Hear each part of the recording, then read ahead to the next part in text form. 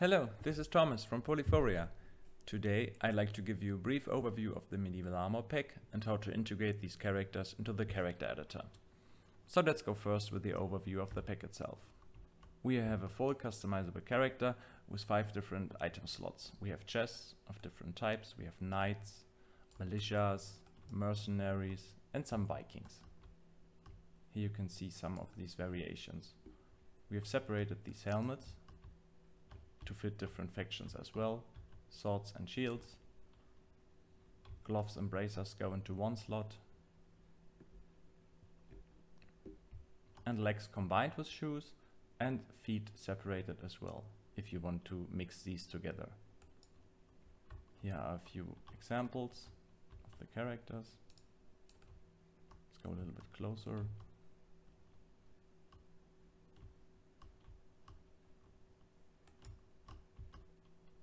Let's use this guy. We can change his material.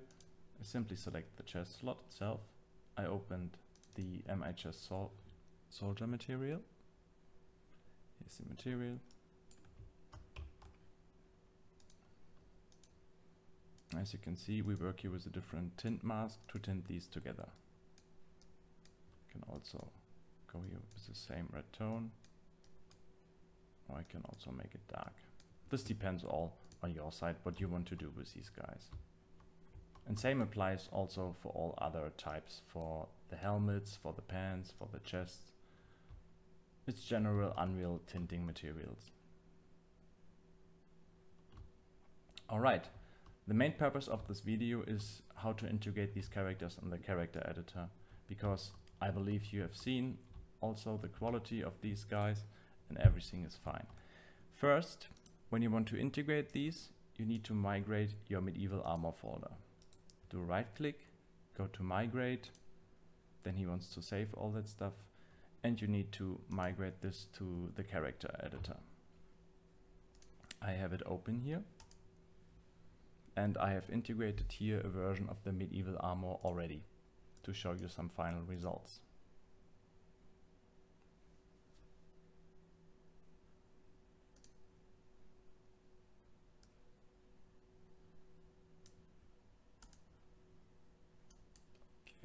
Let's change here the skin of this guy, and I have made some customization profiles here for the Vikings that you can see that it works, or a knight, mercenaries, and here's a Viking. Let's go full screen. In the character editor you have also different light scenarios to see that these work also with different lights.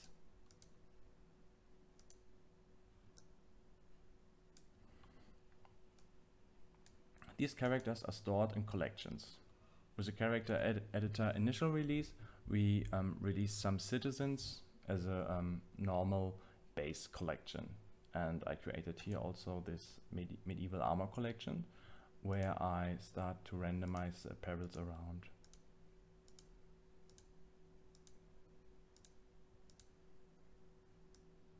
All items are compatible with each other and they work together. Okay, how to integrate the data now? Let's close this for now. The data structure is pretty simple. In the base folder, you have a data table, the anatomy profiles. The anatomy profiles are stored for all the skeletons and the base bodies and which anim blueprint is used here. This is the data which is derived by the UI when you click on the icon male, female or child, for example. You can also integrate here different races like elves and orcs.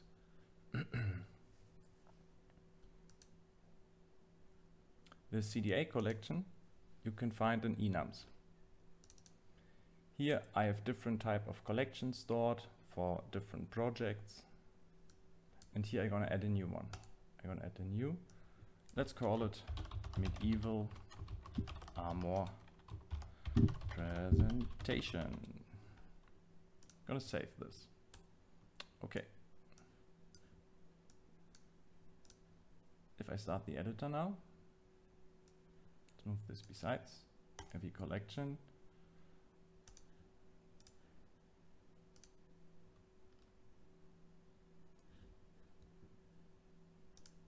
And he doesn't show it up because no data asset is using this right now. So let's create a data asset for these kind of things. Here I have already my integrated folder, and you have in the character parts folder, you have here the general structure, how these things work. You have here lower bodies, upper bodies, heads, and all the data from the medieval armor pack needs to be feed in these containers. So I'm gonna use here now upper body, and I'm gonna copy one of these. You can also either create a new one with right click,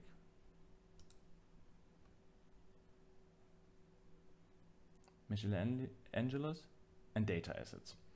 When you select the data asset class, Unreal gives you a simple menu to pick one of the desired classes. And for our character editor, please use the BPCDA apparels. But this is all written in the documentation as well, so you can have there a deeper look later. Okay, but for right now, I'm just gonna copy one of these to show you the whole structure. So I'm gonna use the MA chest hoodie. Let's call it MA medieval armor chest 01. Okay, I'm gonna open this one, pull it here over, and here you can see what is stored in this container. There's the mesh, there are the material variations, there's a body mask to hide some skin parts of the character. There are the morph targets, which are controlled to drive the morphs of the other apparel types as well. And you have here a thumbnail. You don't have to use our UI. You can integrate it into your system and change it however you want, but you have here the whole data-driven workflow with it working. Here is the anatomy type. You have to choose one of these anatomies. I created also here some elf, orcs, but for you is right now human, male, adult for the presentation as well. It's enough. Okay, so the male is selected, and here is the collection. And I use now here our created collections medieval armor presentation. I'm gonna save this for now without changing anything. I just leave it like it is, and I just changed it to the collection type medieval armor presentation. Okay, let's restart it. And because we have set human, male, adult, nothing shows up because we have the female default gender selected. If you switch it to male, and now it's here medieval armor presentation. As you can see, all these slots are empty. Only one data asset is right now in this collection, and this is the one with a hoodie, which we copied over. Okay, so let's go back into our data asset. I'm gonna now use one of the medieval armor meshes. And I'm gonna plug in, I'm just here on my second monitor on the side. I'm gonna plug in a chest knight. Now, the chest of the knight is stored in the data asset. And if you reload it, it's working. It's the same character, it's the same proportions. You have it in the editor and real-time possibilities. So if you want to integrate right now all these items, I would suggest to copy classes of each apparel type and change the properties of these as well. You also need to change now here the item for gloves equipped, for example. So I'm gonna copy one of my gloves over, medieval armor.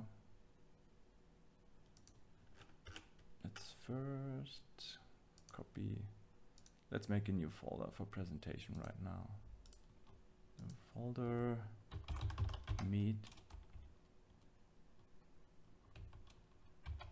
medieval presentation.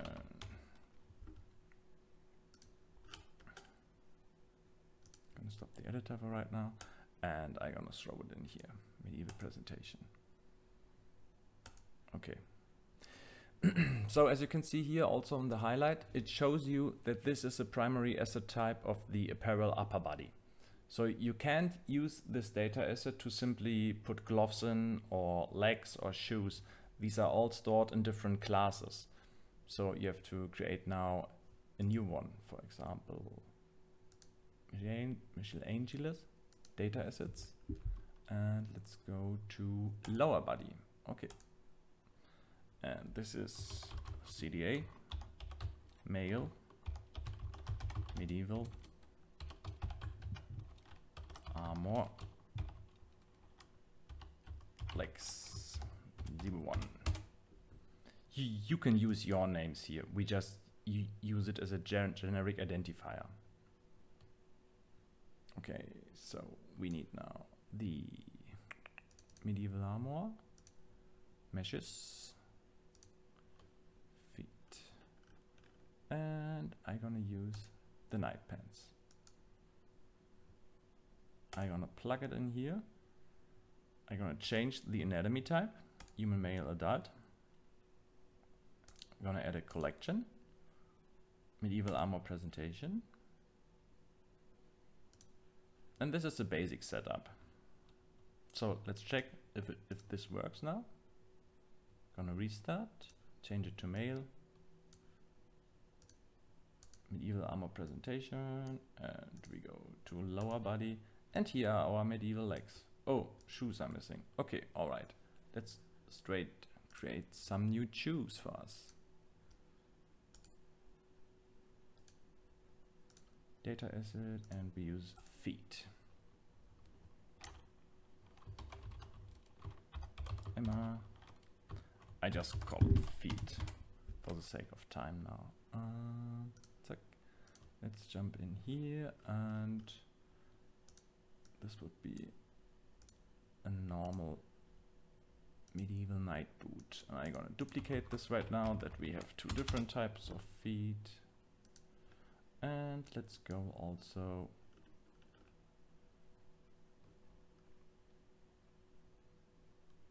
with these ones.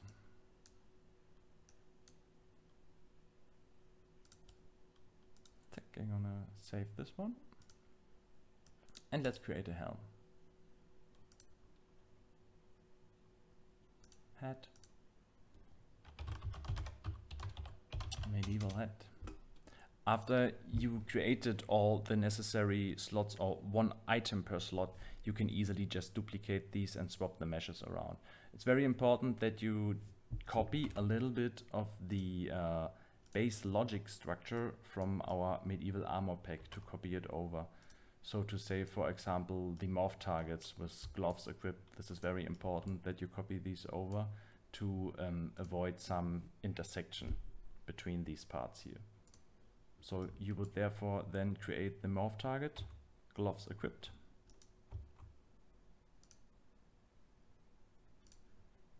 Let's do it here. I create Michelangelos, data asset, and we use some hands. Medieval glove.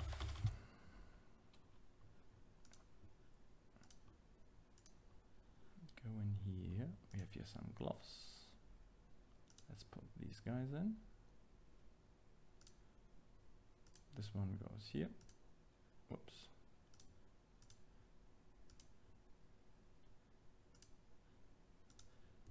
You can create the thumbnails with our thumbnail capture studio, which is also documented. So you can take a closer look there. This is the gloves here. And I have here my medieval chests, which we copied over. This is why data is in here. So we're gonna delete this one. And let's call it gloves equipped with a value of 1. So every time an data asset with a stored morph target with gloves equipped is then driven, so to say. These gloves are equipped and they control this morph target of the chest with gloves equipped. This is all working together. It's also working with different morph targets, with skirts and helmets. So you have to take a really closer look at these ones. Okay, let's go back to the glove. We've put the glove in, and I think the only thing what was missing was, I think we made a head and didn't put a really proper knight head in. Let's use this Crusader.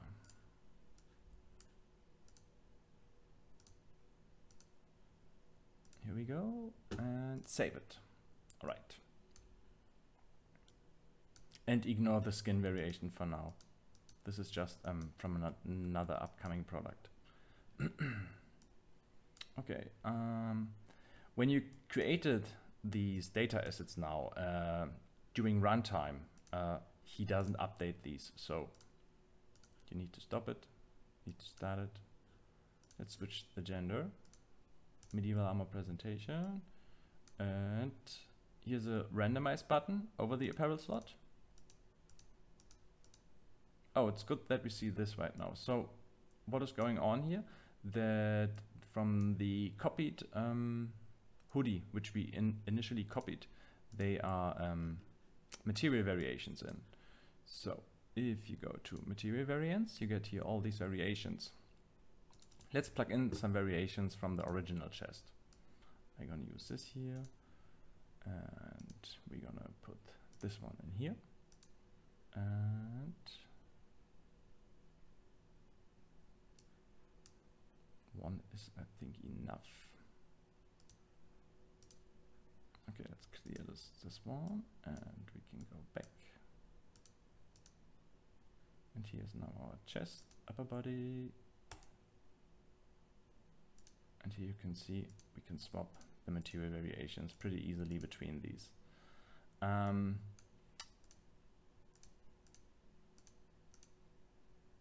of our assets are still missing. This comes because we haven't set the collection type.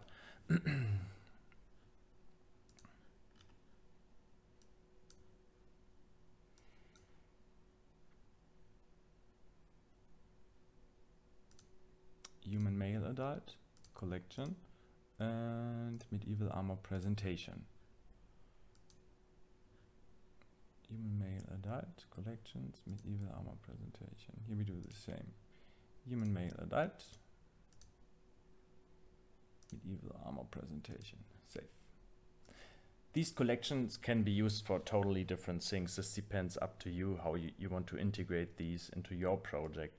We use it right now just to separate the products between each other, but you can also make like a dragon collection or a knight collection, and then the player unlocks these. But this is all up to customer integration, I believe. Okay, we changed the collection types. I just hit fast pause, play again, and let's switch the gender to collection, medieval armor presentation, and here we go. Now we have it.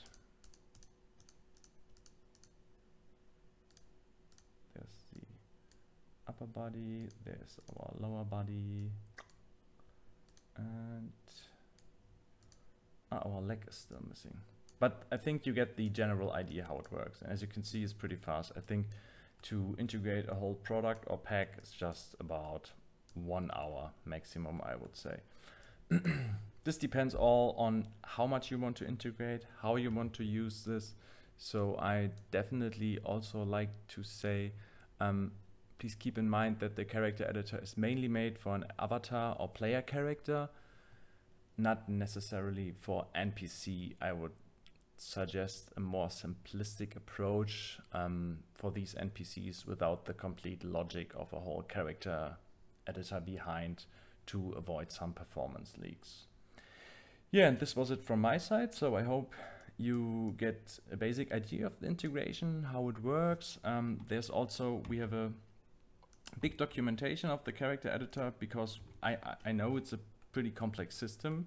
And we have here written really around about 50 pages where you can, using the character, how to customize things, how to do the profile manager, some color pickers for the UI, and some basic tutorials, and also for, as you have seen, for our latest feature, the Light Studio, where you can change things. But this is all again on customer size, how you want to deal with these. If you want to drive the light data from your environment, or if you want to have like a separate light rig for your presentation of the avatar itself. This depends all. And if I switch back to medieval armor, let's change the skin type to the default one. And as you can see, everything is working pretty much together. It's all fine. Every item is working correctly. Okay, that's it from my side. I hope you enjoyed this little introduction, and I wish you a great day. Adios, ciao.